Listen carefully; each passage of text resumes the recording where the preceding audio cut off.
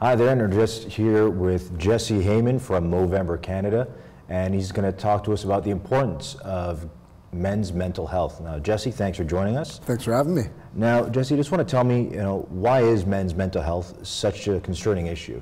I mean, mental health in general is a big issue right now, and mental illness, whether it's male or female. But on the male side, something that's not really being spoken about is the numbers behind it. And 3 of 4 deaths by suicide are men, yet we're underdiagnosed versus women, and no one's really talking about that side of things. So for us, we want to get the awareness out there for sure, but also make sure that we can be there for men when they reach out and do need help. And what are some of the symptoms of depression in men?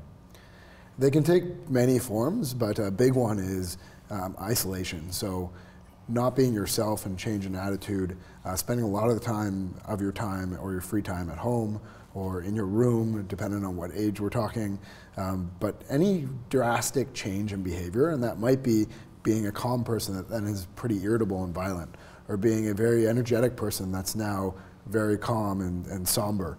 So any really large changes in personality is a sign that there may be something, and likely is something going on. What are some of the factors that's preventing men from seeking help?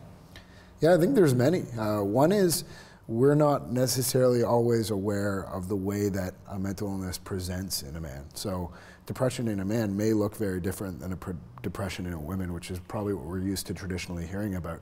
But also it's just plain that we're not as comfortable reaching out and asking for help. And that's come back to really something we hear about all the time, which is tough it up.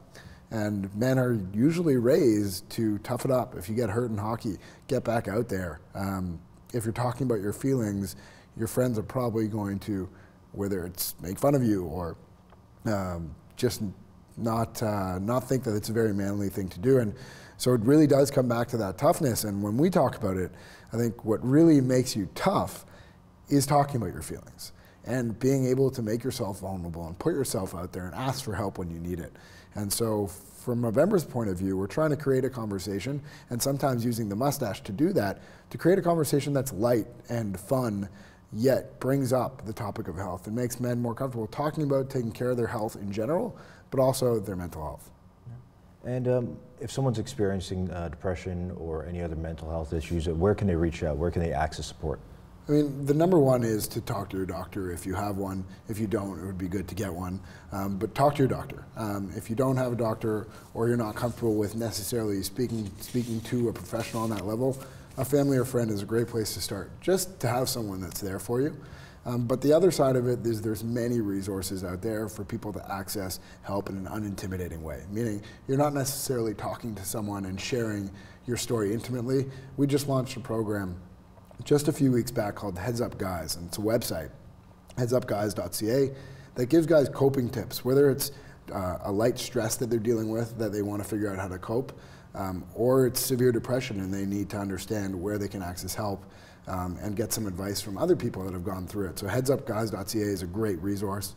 There's also brotalk.ca, which we launched with Kids Help Phone as part of a grant from 2013 for $3 million, where kids can go. It's an online zone from 14 to 18-year-old boys, and they can get help. It might be advice on how to deal with relationship struggles or sex or schoolwork or dealing with the pressures of your parents.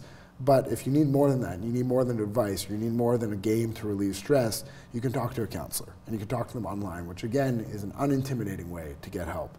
And if you need to actually speak to someone, you can pick up the phone and call Bro Talk as well. All right, Jesse, well, thanks for coming in and sharing all this information about men's mental health. We really appreciate it. And just to let everyone at home know, I'm actually fundraising for Movember Foundation of Canada. And if you'd like to donate, go to mobro.co/RH Narine. For Halton Insider, I'm Hayden Narine.